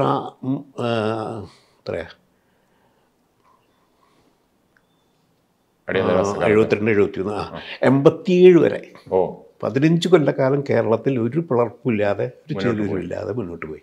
അന്ന് എന്നിട്ട് ഞാനത് എവിടെ സൂചിപ്പിക്കുന്നുണ്ട്. ഇവിടുത്തെ ആന്ധ്രയിലത്തെ പീപ്പിൾസ് വാർ ഗ്രൂപ്പിൻ്റെ സത്യമൂർത്തി എന്നെ കാണുമ്പോൾ ചോദിക്കുന്നുണ്ട്, മറ്റുള്ളിടത്തുമെല്ലാം പിളർപ്പുകളുണ്ടാകുമ്പോൾ നിങ്ങൾ കേരളത്തിൽ മാത്രമല്ല. അപ്പോൾ ഞാനും പറഞ്ഞു ഇതാണ് സംഭവം. കൃത്യമായൊരു സംഘടനാ സംവിധാനം ഇല്ലാതെ മറ്റേ ചാരിമിതാരുടെ ആ ഒരു ഇതുണ്ട്, അതിലുണ്ടെന്നില്ല. അപ്പോൾ അതാണ് പ്രശ്നം. നമുക്ക് പിളർപ്പുകൾ ഉണ്ടാകുന്നതിന് കാരണങ്ങളുണ്ട്. അത് നിയന്ത്രിക്കുകയും ചെയ്യാം. അത് കണ്ടെത്തി അതിനെ അതിൻ്റെതായ വഴിക്ക് സ്വതന്ത്രമാക്കി വിടണം, അപ്പോഴേ പറ്റുള്ളൂ. അതുപോലെ ഒരിടത്ത് ഇപ്പോൾ EMS-ഉമായിട്ടുള്ള വാഗ്വാദത്തിനിടയിൽ ഗാന്ധിജിക്ക് പോയ ലക്ഷ്യം ഇല്ലാതെ പോയത് നിങ്ങളെയും ഓർമ്മിക്കുമ്പോൾ അങ്ങനെ എന്ന് പറയുന്നൊരു ആർഗ്യുമെൻ്റ് ഉണ്ടല്ലോ, EMS-നെ തള്ളി പറയുന്ന. അങ്ങനെ ഒരു ആർഗ്യുമെൻ്റ് വേണുവിനെ കുറിച്ച് പറഞ്ഞാൽ എന്ത് പറ്റും? അല്ല, ഞാൻ നിഷേധിക്കാനൊന്നും നിൽക്കില്ല. ബിക്കോസ് അത് നമ്മളാ പർപ്പസിൽ നിന്ന് വേറെ വഴിക്കേക്ക് എത്തേണ്ട ഒരു അന്വേഷണമാണ് ജീവിതമായിട്ട് അവർ കൊണ്ടെത്തിച്ചതല്ലേ. അതുപോലെ ഒരിടത്ത് പറയുന്നുണ്ട് 67 വർഷം മറ്റും സത്യത്തിൽ ഒരു അന്വേഷകന്റെ സ്ഥാനം നമ്മൾ ഉപേക്ഷിക്കേണ്ടി വന്നിട്ടുണ്ട്. ഒരു സത്യാന്വേഷി എന്ന് പറയുന്ന റോളിൽ നിന്ന് മാറി നിൽക്കപ്പെട്ടു. അതൊരു നഷ്ടമായിട്ട് കരുതുന്നുണ്ട് എന്ന് പറയുന്നത്. അതിൻ്റെ ഒരു കാരണം എന്തോ പറഞ്ഞിട്ടുണ്ട്, അതൊന്നുകൂടി പറയാമോ? അതായത് ഒന്നുമല്ല, ഞങ്ങൾ CPI ML-ൽ ചേരുമ്പോൾ, ML-ൻ്റെ ഭാഗമായി ചേരുമ്പോൾ ചാരുമജിന്താർ ലൈൻ എന്നാണ് അന്ന് പറയുക. ചാരുമജിന്താറിൻ്റെ ഈ സമര രീതികളൊക്കെ തന്നെ. അപ്പോൾ അത് നിങ്ങൾ സ്വീകരിച്ചു കഴിഞ്ഞാൽ പിന്നെ അതിനെ ചോദ്യം ചെയ്യാൻ പാടില്ല. അതാണ് അതിൻ്റെ അവിടുത്തെ ഒരു രീതി. അതാണ് അത് തന്നെയാണ് മാവോയെക്കുറിച്ചുള്ളത്. മാവോയെ വിമർശിക്കാൻ ആരും പാടില്ല. ആ രീതിയിലൊരു അന്തരീക്ഷം വന്നു കഴിഞ്ഞിരുന്നു ഈ മാവോയിസ്റ്റ് മൂവ്മെൻറ്റിൽ ലോകവ്യാപകമായി തന്നെ. അത് ഞാൻ ഒരിടത്ത് സൂചിപ്പിക്കുന്നുണ്ട്. പിന്നീട് ഇതൊക്കെ കഴിഞ്ഞതിന് ശേഷം ഞാനും രാമേന്ദ്രനും കൂടി ഒരു സുനീതി കുമാർ ഘോഷിൻ്റെ അടുത്ത് പോയപ്പോൾ ഞാൻ മാവോയുടെ ഇതിനെക്കുറിച്ച് ഭയോളം ക്ഷുഭിതനായി, മാവോയെ വിമർശിച്ചു എന്ന് പറഞ്ഞുകൊണ്ടേ. അതിനൊക്കെ ശേഷം പോലും. അപ്പോൾ അങ്ങനത്തെ ഒരു കാലഘട്ടം. അത് പക്ഷേ ആ ഒരു സ്വഭാവം ഈ പ്രസ്ഥാനത്തെ പുറകോട്ട് വലിക്കുകയാണോ തകർക്കുന്നതിലൊരു പങ്ക് വഹിച്ചിട്ടില്ലേ? തീർച്ചയായിട്ടും, യാതൊരു സംശയമില്ലാത്ത കാര്യം അല്ലേ. അപ്പം ഞാനായിട്ട് എന്നിട്ട് അതിനെ മറികടക്കാനാണ് ആ ഒരു latest remould our style of thinking എന്ന് പറഞ്ഞിട്ട് നമ്മുടെ ചിന്താരീതി ഉടച്ച് വാർക്കുക എന്നും പറഞ്ഞ് ഞാൻ കൊണ്ടുവരുന്നത്. കാരണം അന്ന് ഈ 70 ലൈൻ എന്നാണ് അതിന് പറയുക. ചാരുമജിന്താർ ലൈനും 70 ലൈൻ എന്ന് പറയും. 70 ലൈൻ എന്ന് പറഞ്ഞാൽ അന്ന് തീരുമാനിച്ച ഒരു പാർട്ടി ഫ്യൂഡലിസമാണ് മുഖ്യപ്രതിനിധിത്വം എന്നൊക്കെ പറഞ്ഞുള്ളത്. അത് ചോദ്യം ചെയ്യാൻ പാടില്ല. അതാണ് അത് ചോദ്യം ചെയ്താൽ നിങ്ങൾ റിവിഷനിസ്റ്റായി, നിങ്ങൾ വിപ്ലവ വിരുദ്ധരായി. ഇങ്ങനെയൊക്കെയുള്ളൊരു ഇതായി മതം പോലെയും മാറുകയാണ്. അത് ഈ കമ്മ്യൂണിസ്റ്റ് പാർട്ടികളൊക്കെ എല്ലാവർക്കും സംഭവിച്ചു. അതെ. അങ്ങനെ അല്ലാത്തൊരു മൂവ്മെന്റ് കമ്മ്യൂണിസ്റ്റ് മൂവ്മെന്റിൽ എവിടെയെങ്കിലും ഉണ്ടായിട്ടുണ്ടോ? ഇല്ലല്ലോ, എല്ലായിടത്തും ഉണ്ടായി. അതുപോലെ നമ്മുടെ ഈ ഇതിനകത്ത് മൂന്ന് സ്ത്രീകളെയാണ് ഞാൻ വളരെ പ്രധാനമായിട്ട് എനിക്ക് കാണാൻ പറ്റിയത്. ഒന്ന് നമ്മൾ നേരത്തെ പറഞ്ഞ ഉമ, പിന്നെ ഒന്ന് നമ്മുടെ രാജമ്മ ചേച്ചി, പിന്നെ സ്വാഭാവികമായിട്ടും ഭാര്യ മണി. ഈ 3 സ്ത്രീ കഥാപാത്രങ്ങൾ മാത്രമേ ഇതിനകത്ത് പ്രാധാന്യത്തോടെ വരുന്നുള്ളൂ. ഇത് മൂന്നും വളരെ പ്രാധാന്യത്തോടെ ഒന്ന് നമ്മുടെ മനസ്സിലേക്ക് കടന്നു വന്ന് നമ്മൾ ഉപേക്ഷിക്കേണ്ടി വന്ന വിപ്ലവത്തിന്. രാജമ്മ ചേച്ചി എന്ന് പറയുന്നത് നമ്മളുമായിട്ട് വളരെ വ്യത്യസ്തമായ ഒരു രാഷ്ട്രീയ പശ്ചാത്തലത്തിൽ ജീവിക്കുമ്പോഴും വളരെ കരുതലോടുകൂടി നിന്ന ഒരാൾ. പിന്നെ ഒന്ന് ഭാര്യയായിട്ട് കൂടെ നിൽക്കുകയും ചെയ്തത്. ഇത് ജീവിതത്തെ എങ്ങനെയായിരിക്കും ഇവരെ സപ്പോർട്ട് ചെയ്തിട്ടുണ്ടാവുക എന്ന് പറയുന്നത് ഒരു ചെറുതായിട്ടൊന്ന് പറയാമോ? ഈ സുമയുടെ കാര്യം ഞാൻ പറഞ്ഞല്ലോ, അത് നമ്മൾ പോയി കഴിഞ്ഞു. പിന്നെ ഉമയുടെ കാര്യം അത് ഇടയ്ക്കിടയ്ക്ക് മനസ്സിൽ വരുന്നു എന്നുള്ളത് തന്നെയാണ് നിൽക്കുന്നത്. ഒരു തരം രാജമ്മ ചേച്ചി ഒരു എന്താ പറയുക, മനസ്സിലെന്നും ആ ഒരു മരിച്ച സമയത്ത് ഞാൻ പോണ്ടി വന്നിരുന്നു. അപ്പോൾ അതൊരു വല്ലാത്ത ബന്ധം തന്നെയായിരുന്നു. അതായത് ചേട്ടനൊക്കെ ആയിട്ടുള്ള ബന്ധവും മറ്റ് പല പ്രശ്നങ്ങളുണ്ടാകുമ്പോഴും ചേച്ചിക്ക് ഒരു മാറ്റം ഉണ്ടായിരുന്നില്ല. ഞാൻ ചെന്ന് കഴിഞ്ഞ ഉടനെ ഭക്ഷണം കഴിക്കണം ആ ഒരു അനുജൻ എന്ന രീതിയിലുള്ള ഒരു നമ്മൾ വെറും വളരെ കലകുന്നിരുന്ന അത് വളരെ ഒരു വൈകാരിക അടുപ്പം തന്നെയായിരുന്നു. കൃത്യമായിട്ട് ഇതിന് മനസ്സിലാക്കാൻ പറ്റുന്നുണ്ട്. എനിക്കറിയില്ല, നമ്മൾ കേൾക്കുന്നവർക്ക് വേണ്ടി പറയാൻ, രാജമ്മ ചേച്ചി എന്ന് പറയുന്നത് പി ഗോവിന്ദപിള്ളയുടെ ഭാര്യയാണ്. അവർ ഫിലോസഫി അധ്യാപികയായിരുന്നു. പിന്നീട് ഒരുപക്ഷെ ഈ ആശയപരമായ അന്വേഷണത്തിലൊരു നിലപാടൊക്കെ വന്നതിന് ശേഷമല്ലേ മണി ചേച്ചി കടന്നു വരുന്ന ജീവിതത്തിലേക്ക് അല്ലേ? അങ്ങനെ ശരിക്കും ഔപചാരികം എന്ന് പറയാവുന്ന രീതിയിലുള്ളൊരു റിലേഷൻ തന്നെയാണ്. കാരണം ഞാനന്നൊരു തീരുമാനം, ആദ്യകാലത്ത് ഞങ്ങളുടെ ഈ പറഞ്ഞ അടിയന്തരാവസ്ഥ കാലത്തൊക്കെ തന്നെ ഞങ്ങളുടെ ഒരു ടെററിസ്റ്റ് മൂവ്മെൻ്റ് എന്ന രീതി സങ്കല്പമൊക്കെ ഉണ്ടായിരുന്നു. ഭീകര പ്രവർത്തനമാണ്. അപ്പം വിവാഹവും കുടുംബജീവിതവും ഒന്നും ചിന്തിക്കാൻ പാടില്ല വിപ്ലവകാരികൾ. അങ്ങനെയൊക്കെയാണ് കരുതി പോകുന്നുണ്ടേ. അപ്പോൾ അതെല്ലാം കഴിഞ്ഞ് 77 അടിയന്തരാവസ്ഥ പിൻവലിച്ചതിന് ശേഷം ഉണ്ടായ ഒരു ജനകീയ അന്തരീക്ഷം ഉണ്ടായിരുന്നു. അപ്പോഴാണ് സാംസ്കാരിക വേദിയും ഒരു ബഹുജന പ്രവർത്തനങ്ങൾ എന്ന രീതിയിൽ വരുന്നത്. അങ്ങനെ മൊത്തം പാർട്ടി പ്രവർത്തനം ഉൾപ്പെടെ ജനങ്ങളുടെ ഇടയിലേക്ക് ഇറങ്ങിച്ചെന്നുള്ള വലിയൊരു ഇതായി മാറിക്കഴിഞ്ഞപ്പോഴാണ് വിവാഹമൊക്കെ ആകാമെന്നുള്ള രീതിയിലൊരു ചർച്ച ഞങ്ങളുടെ ഉള്ളിൽ വരുന്നത്. അപ്പം ഞാനാണ് മുൻകൈ എടുക്കുന്നത്. ഞാൻ തന്നെ അപ്പം എനിക്കന്ന് 35 വയസ്സായി കഴിഞ്ഞിരുന്നു. അപ്പം ഞാൻ എൻ്റെ അടുത്തുള്ള 2-3 സഹാക്കളോടൊരു ഇത് പറഞ്ഞൊരു എൻ്റെ കണ്ടീഷൻസ്. ഒന്ന്, എനിക്കിപ്പോൾ 35 വയസ്സുണ്ട്, ഒരു 5 വയസ്സിൽ കൂടുതൽ വ്യത്യാസം പാടില്ല. മറ്റൊന്ന്, ജാതി താഴ്ന്നതായിരിക്കണം, കഴിയുന്നതും തൊഴിലാളിയായിരിക്കണം, വിദ്യാഭ്യാസം ചെറിയതായിട്ടുണ്ടാവുക എന്നുള്ളതല്ലാതെ വലിയ ആവശ്യമായിട്ട് പറഞ്ഞില്ല. ആ വിവാഹം പോലും ദീപിക പത്രം മോശമായി കൊടുത്ത ഒരു കഥ പറയുന്നു. അപ്പൊ ജീവിതത്തിൽ ഈ നമ്മൾ ഉദ്ദേശിച്ചതിന് അപ്പുറത്തേക്ക് അല്ലെങ്കിൽ അല്ലാത്ത രീതിയിൽ പലപ്പോഴും വാർത്തകളിൽ നിറഞ്ഞു നിന്നിട്ടുണ്ടാവുമല്ലോ. കെ വേണു, നമ്മളറിയുന്ന കെ വേണു അല്ല, ഒരുപക്ഷെ പത്രങ്ങൾ അല്ലെങ്കിൽ മനോരമ അതുപോലത്തെ പത്രങ്ങൾ മുന്നോട്ട് വെച്ചിട്ടുണ്ട്. തന്നെ വിവാഹത്തിൽ തന്നെ അവരുമായിട്ട് നേരത്തെ റിലേഷൻഷിപ്പ് ആയിട്ട് അതിന് ശേഷമാണെന്നുള്ള വാർത്ത വരുന്നു. ഇങ്ങനെ ഒരുപാട് അസത്യങ്ങൾ ജീവിതത്തിൽ പ്രചരിക്കപ്പെട്ടിട്ടുണ്ടാവും. ഇന്നത്തെ കാലത്തെ അത്ര ഉണ്ടാവില്ല എന്ന് പറയും. അതിനൊക്കെ എങ്ങനെയാണ് നോക്കിക്കണ്ടിരുന്നത്? ഞാൻ അവഗണിക്കുക ചെയ്തിട്ടുണ്ട്. അതൊരു തരം നല്ല ആത്മവിശ്വാസമായിരുന്നു. എനിക്ക് ശരിയെന്ന് ബോധ്യമായ കാര്യങ്ങൾ ചെയ്യുന്നു, ആരെന്ത് പറഞ്ഞാലും അതൊന്നും എന്നെ ബാധിക്കില്ല എന്നുള്ള രീതിയിലുള്ളൊരു മനോഭാവം ഉണ്ടായിരുന്നു. അതുകൊണ്ടാണ് ഈ ഒരുപാട് കാര്യങ്ങൾ മുന്നോട്ട് പോകാൻ പറ്റുക, അല്ലെങ്കിൽ അതൊക്കെ തിരിച്ചു പിടിക്കുക, അവരുടെ ഉദ്ദേശത്തിനൊക്കെ തിരിച്ചു പിടിക്കുക, തടഞ്ഞു നിർത്തുക എന്നുള്ളതായിരുന്നല്ലോ. അതുപോലെ തന്നെ ജീവിതത്തിൽ ഏറ്റവും വിലപ്പെട്ടതായി പറയുന്ന ഒരു കാര്യം എന്ന് പറയുന്നത് ഈ മനുഷ്യ ചരിത്രത്തിന്, ആധുനിക മനുഷ്യൻ്റെ ചരിത്രത്തിൻ്റെ കൂടെ നടക്കാനും അല്ലെങ്കിൽ അതിനെ കൂടുതൽ സൂക്ഷ്മമായി അന്വേഷിക്കാനും ഉള്ള ഒരു ത്വര നിലനിർത്താൻ കഴിഞ്ഞു എന്നുള്ളതാണ്. ഇപ്പം നമ്മുടെ ഈ ജീവിതത്തിൻ്റെ ഒരു അവസാന കാലം വരെയുള്ള 10 വർഷം മുമ്പുള്ളവരെയൊക്കെ എഴുതി. ഈ ത്വര ഇപ്പോഴും നിലനിൽക്കുന്നുണ്ടോ? അതിനെ എങ്ങനെയാണ് നോക്കിക്കാണുന്നത്? ഇപ്പോഴും നിലനിൽക്കുന്നുണ്ട്. നമ്മൾ അന്വേഷിക്കേണ്ട വിഷയങ്ങൾ ഇപ്പോഴും നമ്മുടെ മുന്നിലേക്ക് കടന്നു വരുന്നുണ്ട്. അതിനെ അങ്ങനെ തന്നെ പഠിക്കാൻ ശ്രമിക്കുന്നുണ്ട്. അത് ഞാൻ സ്വയം വെറുതെ എൻ്റെ ഒരു ഭാഗ്യം പോലെ ആയിട്ടാണ് ഞാനത് പറയുന്നത്. എനിക്ക് ആ കഴിവ് നിലനിർത്താൻ കഴിയുന്നു എന്നുള്ളത്. കാരണം അത്രയും പ്രായമായിട്ടും ഞാൻ ഈ പറഞ്ഞ പോലെ, നേരത്തെ സുധീർ പറഞ്ഞ പോലെ ഒരു യുവത്വം നടത്താൻ കഴിയുന്നുള്ള എൻ്റെ ചിന്തകളിൽ അത് ഞാൻ തിരിച്ചറിയുന്നുണ്ട്. ഞാനത് എൻ്റെ ഒരു എന്താ പറയുക, ഈ പറഞ്ഞ യാദൃച്ഛികതയിലൂടെ എനിക്ക് ലഭിച്ചൊരു ഭാഗ്യമായിട്ട് ഞാൻ അതിനെ കാണുന്നു. സാധാരണ അധികം പേർക്ക് കഴിയുന്ന കാര്യം അല്ല അത്. അല്ല കഴിയുന്ന കാര്യമല്ല എന്ന് പറഞ്ഞപ്പോൾ നമ്മൾ നേരത്തെ സംസാരിച്ച ഇപ്പോൾ കേരളത്തിലെ വളരെ പ്രമുഖരായ മാർക്സിസ്റ്റ് ചിന്തകരും നേതാക്കളെന്ന് പറയുന്നവർക്ക് ആർക്കും ഈ രീതിയിൽ അതിനെ കാണാൻ കഴിഞ്ഞിട്ടില്ല. ഒരുപക്ഷെ സോവിയറ്റ് യൂണിയനിലേക്ക് ക്രൂഷ്ചേവിൻ്റെ കാലത്തോടുകൂടി മുതലാളിത്ത സ്വഭാവത്തിൻ്റെ വരുന്നതോ അല്ലെങ്കിൽ അവരൊരു സാമ്രാജ്യത്വ സ്വഭാവത്തിലേക്ക് മാറുന്നതോ ഇത് രണ്ടും കമ്മ്യൂണിസ്റ്റ് വിരുദ്ധമാണെന്നും അതാരും അവർ വട്ടം കളിച്ചതാണോ എന്ന് എനിക്കറിയില്ല. പക്ഷെ എന്തായാലും അവരാരും ആ രീതിയിൽ ഉൾക്കൊണ്ടിട്ടില്ലല്ലോ. വളരെ കാലം കഴിഞ്ഞ് ഇപ്പോൾ ഗോർബച്ചേവിൻ്റെ കാലത്ത് ഇതെല്ലാം സ്ഥിരീകരിച്ചപ്പോൾ പോലും അതിനെ അംഗീകരിക്കാൻ മടിക്കുന്ന ഒരു മനസ്സാണ് അവർ കൊണ്ടു നടന്നത്. അവിടെ പറയുന്നൊരു കാര്യമുണ്ട്, ഒരുതരം അന്ധവിശ്വാസമായിട്ട് കമ്മ്യൂണിസ്റ്റ് അവരിലേക്ക് അല്ല പൊതുവിൽ അത് ഇവിടുത്തെ മാത്രമല്ല മൊത്തം മാർക്സിസം ഒക്കെ തന്നെ ഞാൻ നേരത്തെ പറഞ്ഞ ഒരു മതമായി മാറിയിട്ടുണ്ട് ശരിക്കും. എനിക്ക് അതിൽ നിന്ന് മുക്തി നേടി നിൽക്കാൻ കഴിഞ്ഞിട്ടുണ്ട് എന്നുള്ളതാണ് ഞാൻ എൻ്റെ അതായത് അങ്ങനത്തെ ഒരിക്കലും ഒരു മതവിശ്വാസപരമായ ഒരു വിശ്വാസിയാവാൻ എനിക്ക് ഒരിക്കലും കഴിഞ്ഞിട്ടില്ല. രാഷ്ട്രീയ വിശ്വാസിയായാലും ഇതായാലും. അപ്പോൾ ആ ഒരു സ്വതന്ത്ര അന്വേഷണ ബുദ്ധി നിലനിർത്താൻ എപ്പോഴും കഴിഞ്ഞിരിക്കുന്നു എന്നുള്ളത് അതാണ് ഞാൻ നേരത്തെ പറഞ്ഞത്. എൻ്റെ ഈ സ്വതന്ത്ര അന്വേഷണ ബുദ്ധിയുടെ പിൻബലമല്ലേ മാർക്സിനെ ഇങ്ങനെ ഒരു സാമൂഹ്യ വ്യവസ്ഥയിലേക്ക് കണ്ടെത്താൻ പഠിപ്പിച്ചിട്ടുണ്ടാവുക? തീർച്ചയായിട്ടും. പിന്നീട് വന്നപ്പോൾ ലെനിൻ തൊട്ടുള്ളവർക്ക് ഒരുപാട് പ്രശ്നങ്ങൾ നമ്മൾ പലതവണ ചർച്ച ചെയ്തിട്ടുള്ളത്. പക്ഷെ മാർക്സിന്റെ അന്വേഷണം ഞാനത് ഏറ്റവും ബഹുമാനിക്കുന്ന ആൾ തന്നെയാണ്. ഇപ്പോൾ മാർക്സത്തെ ഞാൻ തള്ളി പറയുമ്പോഴും മാർക്സാണ് ആദ്യമായി സാമൂഹ്യ ശാസ്ത്ര രംഗത്ത് ഒരു ശാസ്ത്രീയ രീതി കൊണ്ടുവന്നത്.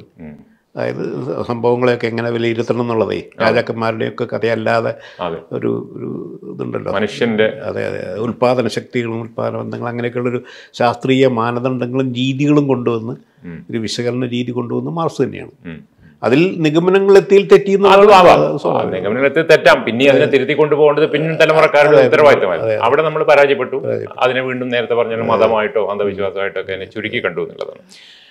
മറ്റൊരിടത്തിൽ പറയുന്നുണ്ട്, എനിക്ക് തോന്നുന്നു രാജൻ കേസിൻ്റെ സമയത്ത് മറ്റും പറയുന്നത് കേരളത്തിലെ സമൂഹത്തിലൊരു ആശയപരമായിട്ടൊരു ജനാധിപത്യ സംസ്കാരം അല്ലെങ്കിൽ ഒരു പുരോഗമന ആശയമൊക്കെ ഉള്ളതിൻ്റെ ലക്ഷണമായിട്ടാണ് കോടതിയുടെ സുബ്രഹ്മണ്യ സ്വാമി പോറ്റിയുടെ ഇടപെടലും അതുപോലെ തന്നെ പോലീസുകാരൻ രാമചന്ദ്രൻ നായരുടെ തുറന്നു പറച്ചിലും ഒക്കെ കാണുന്നത് അങ്ങനെ പറയുന്നുണ്ട്.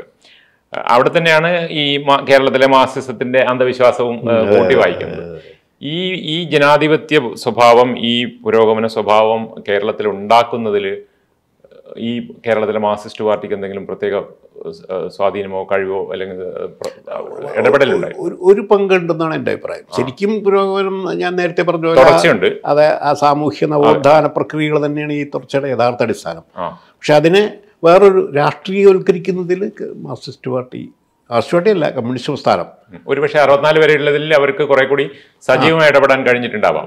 ഒരു പൊളിറ്റിക്കൽ അന്വേഷണം എന്നുള്ളതിൽ എന്ന് വെച്ചാൽ കക്ഷി രാഷ്ട്രീയം എന്നുള്ള രീതിയിൽ ജയിക്കുക എന്നുള്ളതിന് അപ്പുറമായിട്ട് സമൂഹത്തിൽ ഇടപെടാൻ അന്ന് കഴിഞ്ഞിട്ടുണ്ടാവില്ല. പക്ഷേ അങ്ങനെയാണല്ലോ ശരിക്കത് ചരിത്രത്തിൽ കാണുന്നത് 40കളിലാണ് ആ ഇടപെടൽ ഏറ്റവും നന്നായി നടന്നത്. കാരണം communist party, Congress social party, communist party ശേഷം കർഷക തൊഴിലാളികളുടെ ഇടയിലും മറ്റെല്ലാ തൊഴിലാളി മേഖലകളിലേക്കും കമ്മ്യൂണിസ്റ്റ് പാർട്ടി കടന്ന് ചെല്ലുകയാണ്. അപ്പൊ അവരെയൊക്കെ തന്നെ ഒരു വർഗബോധമുള്ള ആളുകളാക്കി മാറ്റുക എന്ന് പറയുന്നത് വലിയ കാര്യം. അതിന് തുടർച്ച ഉണ്ടായില്ല പിന്നീട്. അവിടെ തിരുത്തൽ വേണ്ടത് ചെയ്തതുമില്ല.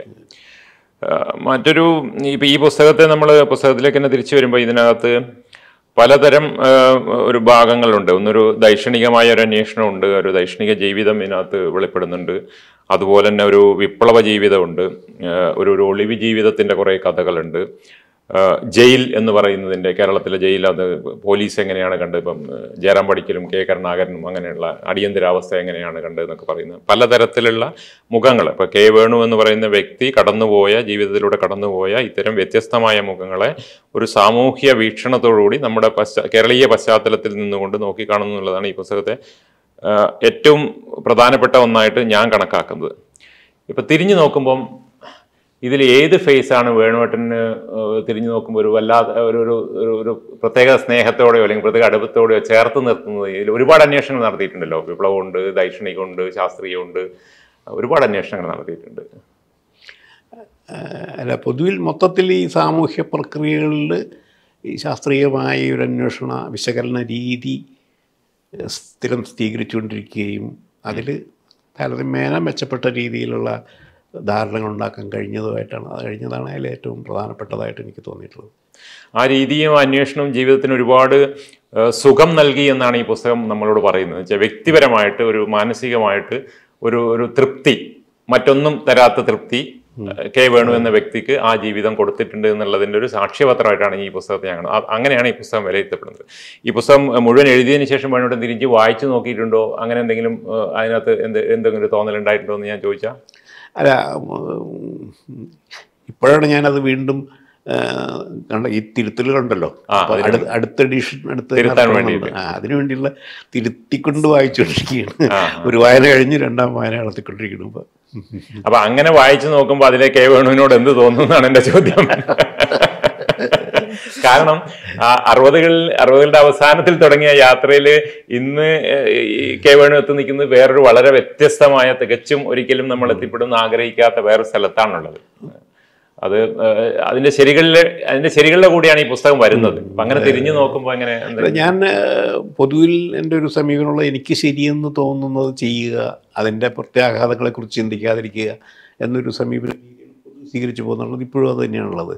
അത് കുഴപ്പമില്ലാത്ത രീതിയിൽ ചെയ്യാൻ കഴിഞ്ഞു എന്നുള്ള ഒരു സംതൃപ്തിയാണ്. അത് ഒരു കൂട്ടായ്മക്കിടയിലും അത് വർക്ക് ചെയ്തു, കുറേ രീതിയിലെങ്കിലും മുന്നോട്ട് കൊണ്ടുപോകാൻ പറ്റിയെന്നുള്ളതല്ലേ.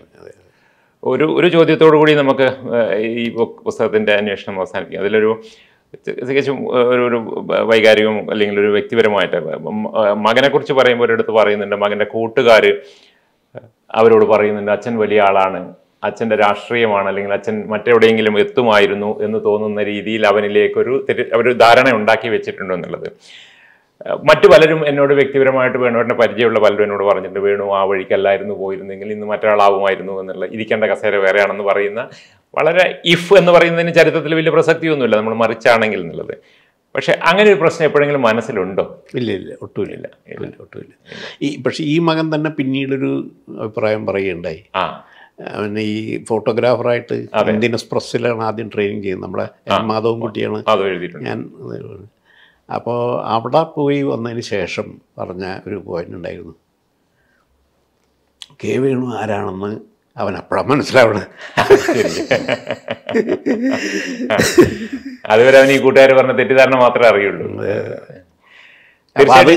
അതുണ്ടാക്കിയൊരു വലിയ അംഗീകാരം ഉണ്ടല്ലോ മകൻ. അത് ചെറുതല്ല, അത് തിരിച്ചറിയണമെങ്കിൽ അവന് ആ ബോധം വരണമല്ലോ, അല്ലെങ്കിൽ അവന്റെ ചെറുപ്പത്തിൽ അത് മനസ്സിലാക്കി അവനത് അംഗീകരിക്കുകയും ചെയ്യും, മനസ്സിലാക്കുകയും ചെയ്യും. അതാണ് അതിനകത്ത് ഏറ്റവും പ്രധാനപ്പെട്ട കാര്യം. തീർച്ചയായിട്ടും ഈ പുസ്തകം കേരളത്തിലെ യുവാക്കൾ അല്ലെങ്കിൽ പുതിയ തലമുറ അതിൻ്റെ പൂർണ്ണാർത്ഥത്തിൽ മനസ്സിലാക്കുകയും അന്വേഷിക്കുകയും ചെയ്യുമ്പം ഒരു സാമൂഹ്യ ശാസ്ത്രം അല്ലെങ്കിൽ മനുഷ്യനും സംസ്കാരവും മനുഷ്യനും സമൂഹവും തമ്മിലുള്ള ബന്ധത്തെ എങ്ങനെ വായിച്ചെടുക്കണം, എങ്ങനെ അടയാളപ്പെടുത്തണം എന്നുള്ളതിൻ്റെ ഏറ്റവും ആധുനികമായ ഒരു ഉത്തമ ദൃഷ്ടാന്തമായിട്ടാണ് ഞാൻ ഈ പുസ്തകത്തെ കാണുന്നത്. മലയാളി ഇത് വായിക്കണം, തിരിച്ചറിയണം. ഒരുപക്ഷെ നമ്മൾ ജീവിക്കുന്ന സമൂഹത്തിൻ്റെ മുന്നിലുള്ള സാമൂഹിക പ്രക്രിയകളെയും അതിന് നമ്മൾ കണ്ടെത്തിയ പരിഹാര മാർഗങ്ങളെയും പ്രത്യയശാസ്ത്ര പ്രതിസന്ധികളെയും എങ്ങനെ മനസ്സിലാക്കാം എന്നുള്ളത് അതനുഭവിച്ച് അതന്വേഷിച്ച് കണ്ടെത്തിയ ഒരു വ്യക്തി നമ്മളോട് പറയുന്നതാണ്. അതാണ് ഈ പുസ്തകത്തിൻ്റെ ഏറ്റവും വലിയ പ്രത്യേകത. ഈ പുസ്തകം എഴുതിയതിന്, ഞങ്ങളോട് സഹകരിച്ചതിനും ഞാൻ കെ വേണുവിന് നന്ദി പറയുന്നു. നമസ്കാരം.